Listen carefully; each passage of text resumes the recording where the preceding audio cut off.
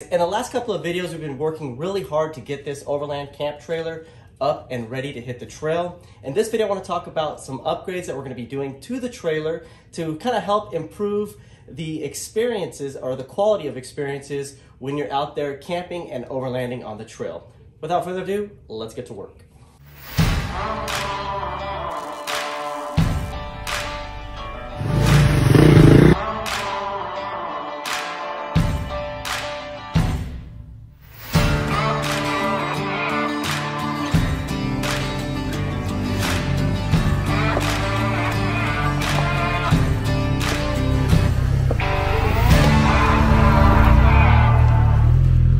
So I've got this heavy piece of flat stock and I'm just going to repurpose it for this wheel. Basically, we need something this wheel can bolt to. And I've just gone ahead and basically traced out the pattern for the bolt holes and the trains. And I'll just go ahead and cut this out with my bandsaw and get some holes drilled.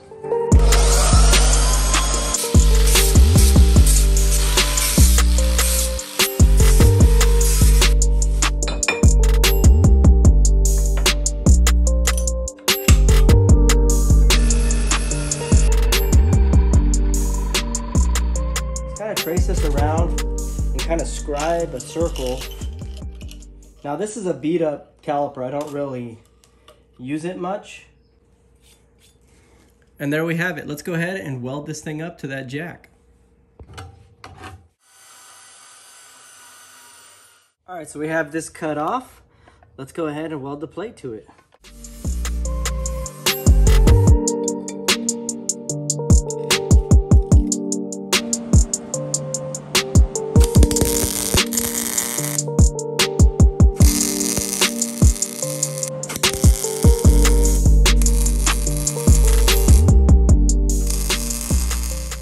So I'm pretty happy with the welds on that. I'm gonna go ahead and get ready to install this wheel, but before that I want to wipe this down with alcohol and get it painted. So that's what we're gonna do. Let's get it painted.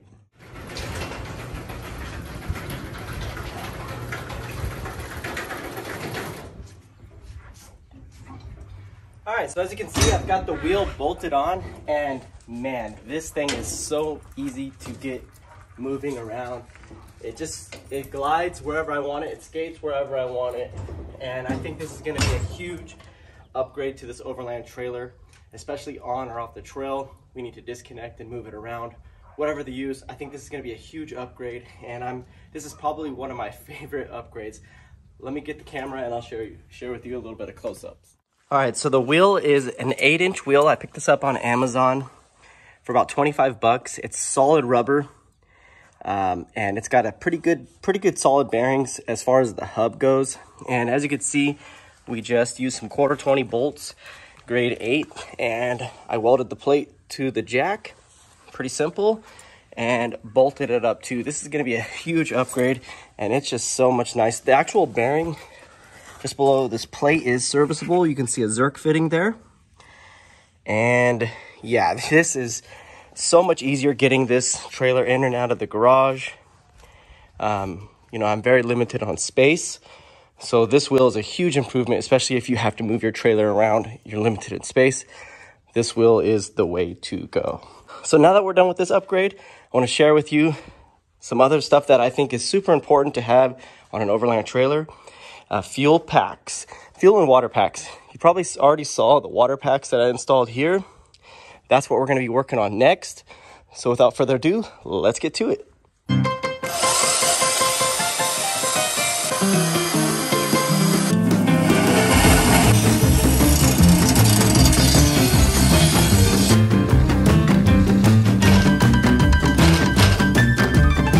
All right, so we've got our holes drilled out. I'm gonna go ahead and show you what we have for as far as Rotopax mounts. They come in the packaging like this. I picked these up on Amazon for a sweet deal. I already have one mount already unpackaged. We got some hardware with it, and I'll just go ahead and quickly show you how one assembles. So you'll take the aluminum billet aluminum piece here and basically just thread in your 2 bolts that comes in the packaging. Now I'm just going to tighten them up pretty much hand tight for now until we can get a Rotopax on here and just kind of see how this is going to mount up to the trailer.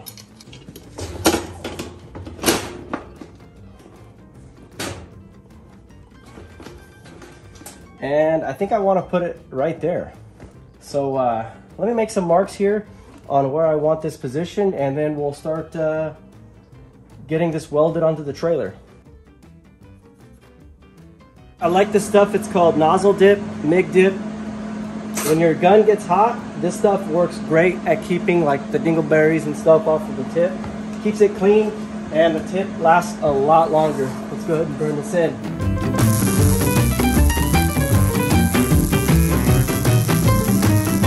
All right, so these are the trigger locks. They're basically firearm locks, and they are pretty useful, I guess, for the Rotopax mounts, because I've just basically wrapped the cable through the piece of flat stock and then into the gas tank handle itself, and we now have the unit locked up, and I could unlock it. Pretty simple, pushing that button right there, and then pull the pack off, and then I could basically lock it back up and have it secured. Pretty simple little mechanism, and I think this will work perfect. Just kind of deter people who may be interested in wanting to steal that. Now, they do have a Rotopax mount with the lock.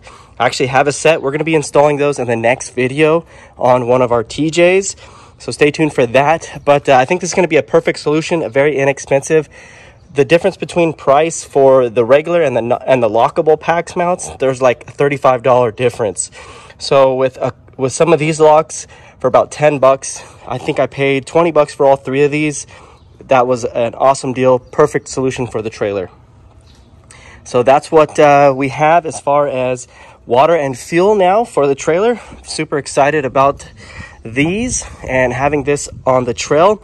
We have one more upgrade that we're going to be doing, and the last thing is going to be is camp stove propane. So we have some propane for our little portable fireplace, and so we can cook on the trail. And look how big these fenders are. This almost looks like a nice little cutting board table or something we can use for cooking. I think these fenders will definitely be useful on the trail.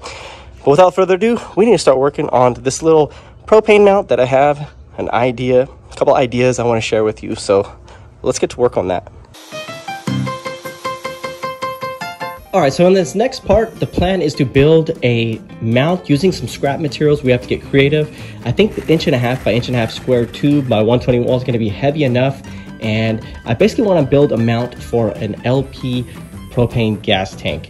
So the plan is to be able to bolt this mount to the trailer and then clamp the tank to this mount. So we're gonna have several holes to drill, and then I also want to make what I call a poor man's slot. It's basically you drill 4 holes and then you use your grinder to cut out the material to make these slots, and that's what we're gonna use to secure or clamp the tank to the mount.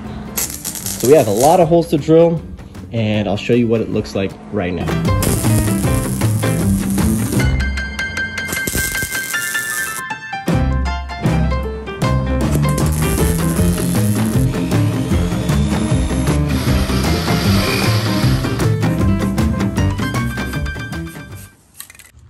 All right, so here's the mount we just made, and these are the poor man slots that I was talking to you about. You drill 2 holes, and then you cut each side on the outside of the holes, and you get this long slot looking finish, which is pretty cool. I've got one on both sides, that way we can pass our clamps through here and our cinch straps.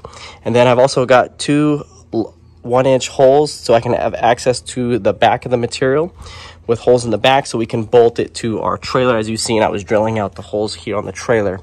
I've got 5/16 by 1 inch or 3/4 inch bolts, and then some washers, some lock nuts, and then I have these end caps that we'll put on the ends to kind of make it look real nice and have a nice finish.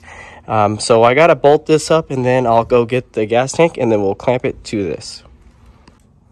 All right, so I'm gonna start by just installing these little end caps. I picked them up on Amazon, real cheap. I think they make a really nice finished look, and it beats having to spend a lot of time getting these welded on. And that's what it's gonna look like, the end product. And then I'm just gonna go ahead and take my bolts and drop them through and then set it on my trailer. Add a washer and a lock nut. All right, so this thing is really nice and snug, very secure to the trailer now. We're gonna go ahead and mount the tank. So the plan is to add a cinch strap. So we're gonna feed a cinch strap through here. I'll leave that hanging. And we're also gonna take these stainless steel clamps that I have, and we'll pass these through here as well.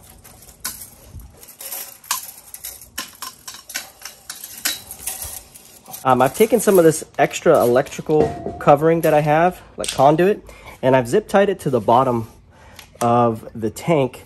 That way it doesn't scratch up the paint on the mount. And essentially the mount is just gonna set, the tank's gonna set just like this. And then I'll go ahead and get everything situated with my cinch strap. They slip through like this, and then you can push this down and then turn it. So it kind of helps clamp it for you. And we'll do that to both of them. All right, so that's what it's gonna look like, all done up. And as you can see, it's pretty solid and secure to this 90-degree mount. The clamps, they pass through this poor man's slot, if you will.